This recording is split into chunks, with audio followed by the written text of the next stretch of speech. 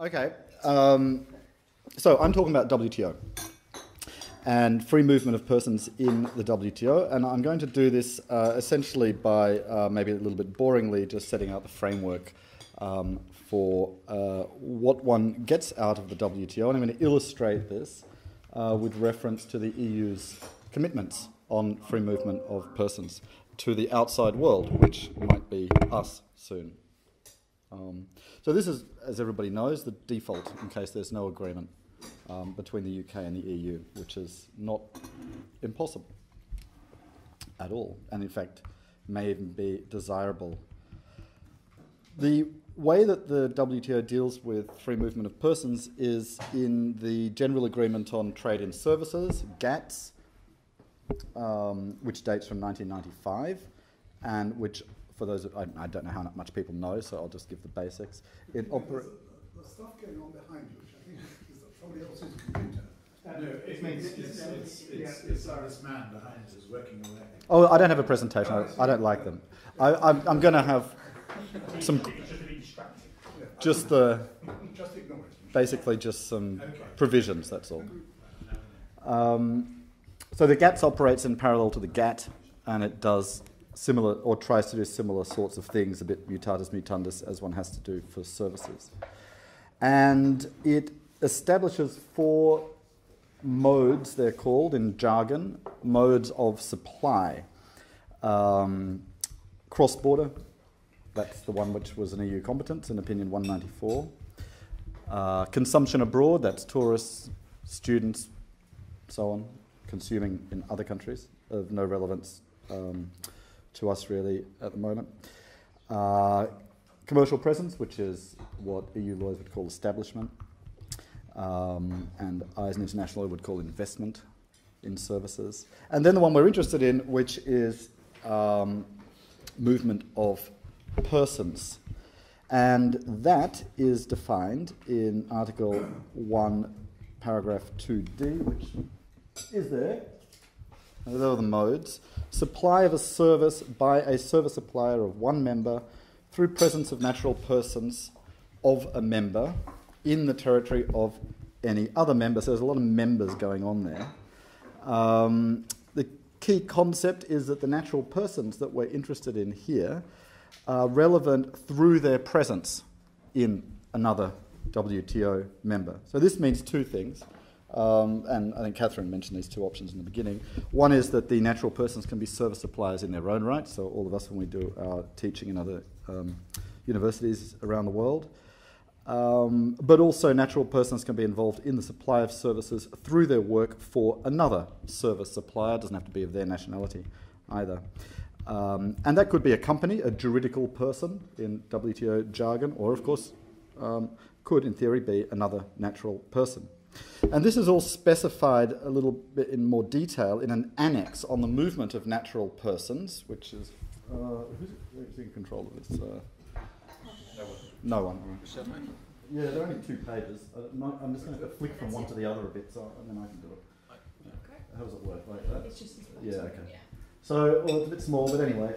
Paragraph 1 is what we're looking at now, which, as you can see, just details what I said. Those are 2 different aspects. One detail on this annex is that it doesn't actually specify that the service supplier has to be a national of a WTO member other than the one in which the services are being supplied. So some people have seized on this and said, well, GATS is a sort of all-round immigration agreement. It applies to you yourself. It's obviously ridiculous because this is only about a definition that applies to the annex. It doesn't apply to the GATS. But, academics, they will get excited sometimes. So let's just ignore that. WTO lawyers are surprisingly easily excitable. We take what we can get. So, before getting more stuck into the legal aspects, just a brief word on the political and economic dimensions of Mode 4. We're coming at this from the completely opposite side of the spectrum than one does if one is moving from EU law to, some sort of FTA concept. And WTO is way on the other side of this, which is, that there is nothing essentially, unless you want there to be something. So the idea of Mode 4 as being something, even as a framework, was something that was quite hotly contested in the 1990s leading up to 1995 when this agreement dates. The developed countries wanted to limit this to skilled workers, golden collar workers, maybe some high-end white collar workers, and developing countries obviously wanted this potentially to include everything, you know, seasonal agricultural labour and working in construction, hotel, whatever. You know? So essentially they wanted this to be a framework for an immigration agreement. And on this particular point, the developing countries won, which is why you have Mode 4 without any limitation on the sorts of services that are covered. And in fact, from personal experience, people in the European Commission have missed this point, some of them, because they assume that it's just white-collar workers, golden-collar workers. Now, as I'll explain in a moment, that is true in terms of EU commitment, but it's not true in terms of the GATS. It's not true in terms of what you can do in the GATS. I'm a bit surprised to hear that, but you know, I guess people don't always update themselves, you know. Now, the idea that you can negotiate, make commitments on any sorts of service, in other words, any sort of immigration, if we can call it that, is further elaborated in paragraph 3 here. Members may negotiate specific commitments applying to the movement of all categories. All categories is the important thing there, right? So you can, as a WTO member, make a commitment on seasonal labour if you want. Perfectly possible. All looking very good for the developing countries, but it was a partial victory for several reasons, because developed countries always win in the end.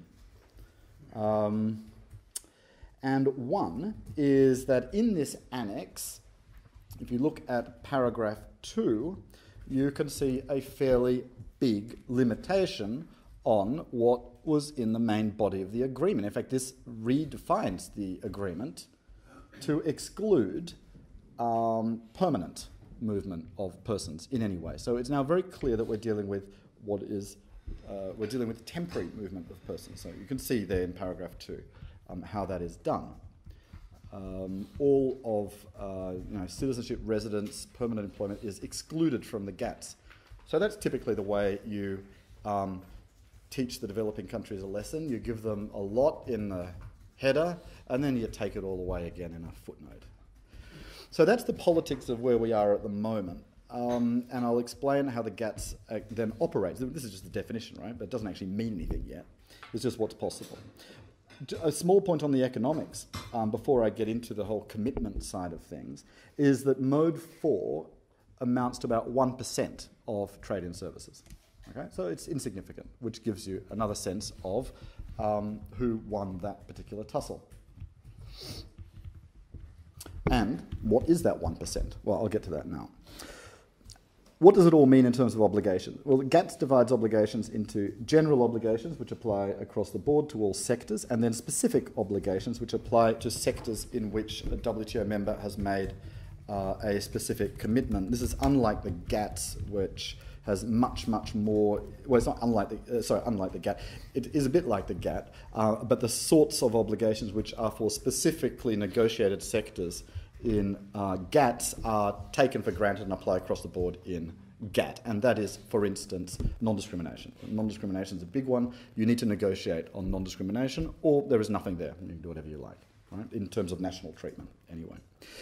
What are the general obligations? There's only one really of any importance, and that is the MFN obligation. So that's non-discrimination in a horizontal sense. And everybody, all the EU lawyers are going to have to get used to distinguishing between horizontal MFN type discrimination and national treatment discrimination, because of course in EU law this is all blurred, but in fact quite horrifically so, no, in Dassonville. But in WTO law, there's a very sharp distinction between horizontal and, say, vertical non-discrimination. And MFN discrimination is applies across the board, even without having made any commitments in any sectors. And that's in Article 2, Paragraph 1 of GATS. There are carve-outs from the MFN obligation, and some This was all done in 1995 following negotiations, and I'll start referring to the EU Schedule of Concessions, which is where all the WTO members say what they're going to promise within the framework of the GATS. And it's the same for GATT with concessions in goods. It's basically tariffs for goods. It doesn't have to be, but it is.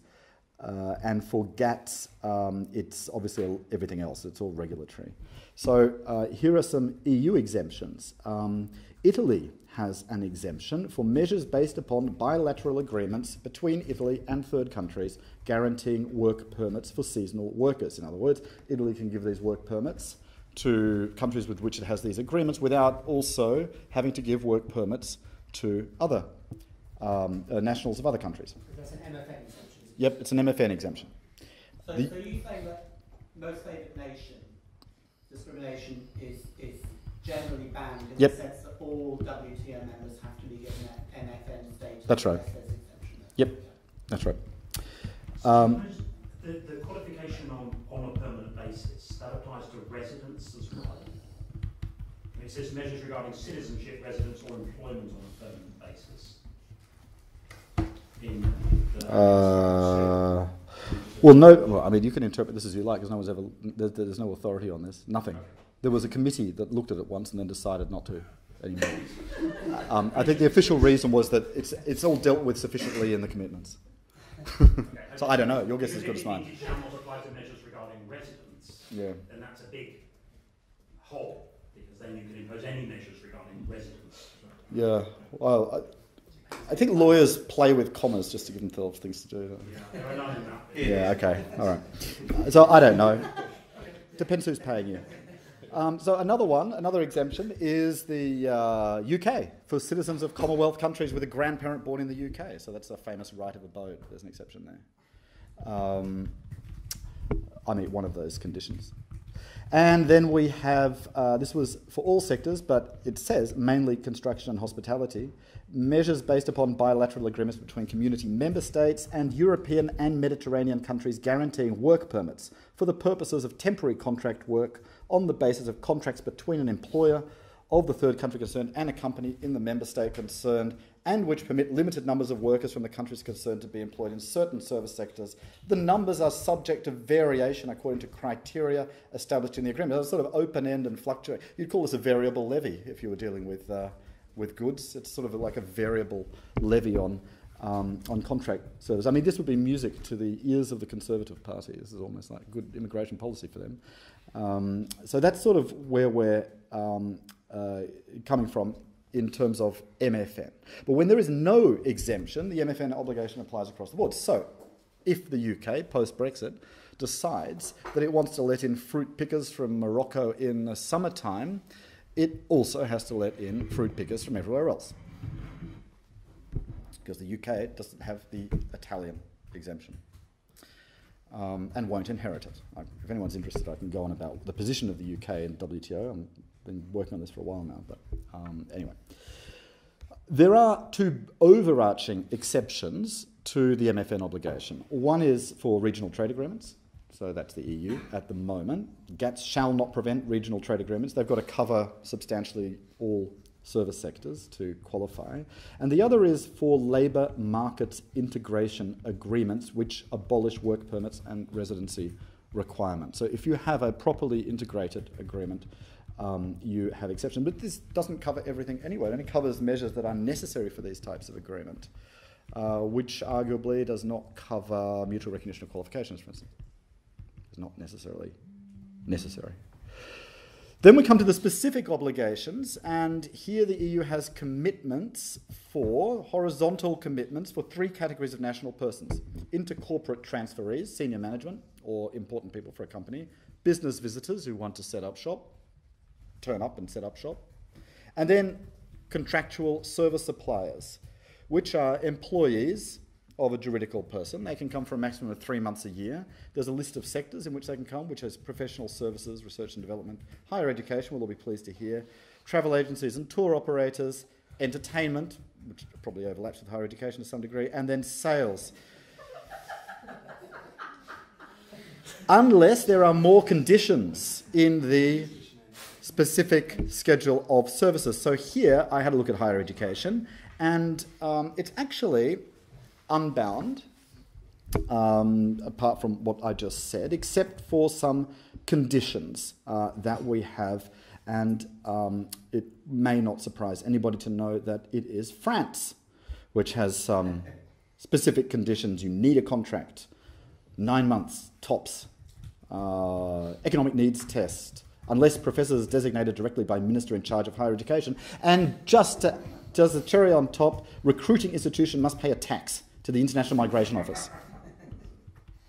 So that's what happens if we want to go and teach in France. And then there are overall exceptions, and this is the end of it. It's very quick. One is something that will be in Article 14 of GATS that applies to everything. Be familiar to EU laws, although not from the services area. Measures to protect public health, public morals, consumer protection and safety, which is not very interesting for the time being. More interesting is paragraph 4 of the annex there, which has an exception for measures necessary to, so border measures, right? This is enforcement of border measures. Then you have an exception to that, provided that such measures are not applied in such a manner as to nullify or impair benefits accruing to any member under the terms of a specific commitment. And then it says something about visas from one country versus visas visas for nationals of one country versus visas for nationals of another country. That itself is okay. How does one interpret all of this? It's an exception. No, shall not prevent is exceptions language. And the WTO has a very strict, much stricter, I should say, than in the EU these days, strict version of the necessity test. So necessity really does mean necessity. I mean, in German terms, but they take it seriously, as seems to not happen anymore in that regional agreement. And so looking at it from that perspective, probably boils down to a reasonable sort of exception. You can look, you can have your immigration controls, but you can't use them to abuse the commitments that you've made. So to sum up, the WTO doesn't give you a free trade agreement on services. It gives you a framework, apart from the MFN aspect, for negotiating free trade on services. And so far, in practice, not just the EU, but most countries, but I thought I'd talk about the EU, seeing as that's going to be of most interest. The commitments apply pretty much to high-end white-collar and golden-collar workers, not the lower end. And that is, I think, going to be the default position for the UK as well, which the EU will then benefit from, all of which is probably not a bad framework as a starting point, at least, for an immigration policy that dehumanises and et cetera, et cetera. But it's not to say that you can't do more. You can do more. This is just the basics of what's been done so far. Thanks. Thank you very much.